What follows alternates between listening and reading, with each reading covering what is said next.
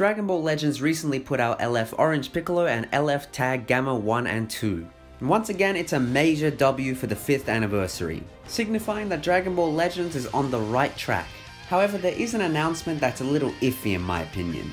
That is the Super Saiyan Blue Shallot announcement. Now of course, if you were keeping up with the main story, you would know that Super Saiyan Blue Shallot was teased earlier. And while it is nice to see him get a new form after quite a number of years, it's kind of strange to me that they would go with Super Saiyan Blue, and I have my reasons for that. A bit of background on Shallot: he's actually descended from the original Super Saiyan God, according to Giblet, his twin brother. So off the bat, he has a really cool origin story. Unfortunately, it seems that Legends, with this whole main story, kind of just goes on and rehashes the original Dragon Ball story. By this I mean going in chronological order, from Frieza to Cell to Buu and so on.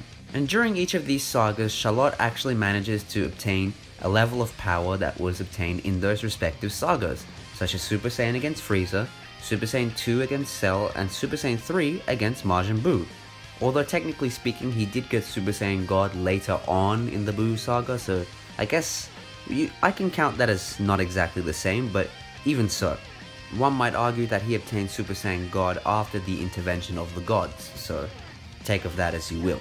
So despite having a really cool backstory, Legends just decides to rehash Goku's transformations and hope that that's okay. Which I'm not necessarily saying it's a bad thing, but it's not exactly the most creative idea in my opinion. I mean, they had the opportunity to do some sort of a true Super Saiyan God form, or a potential story where Shallot rejects God Ki in favor of a more natural form. Whether that be Super Saiyan 4 or something else, I'm not sure. Now, to be fair, I'll give the opposite side the story, because he doesn't have very many mentors besides Team Gohan, Trunks, and Goku, so I guess he can't really learn any stuff on his own. In the future he can, obviously, he can come up with whatever he wants if he's able to, but for the moment he has to copy Goku and the other Saiyans' transformations just to beat Zaha.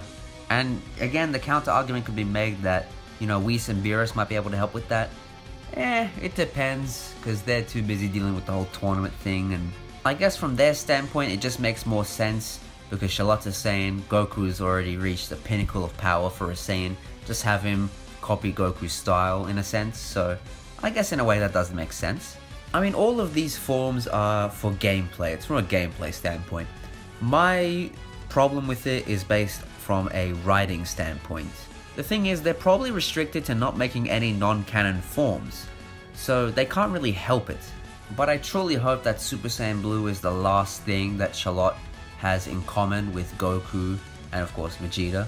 I hope he's able to, as I said before, create some kind of new, unique Super Saiyan God form or any other type of form, because everybody just keeps forgetting he's an ancient Saiyan, he's not a modern Saiyan. He can go anywhere with his forms, so I'm hoping that they come up with something creative.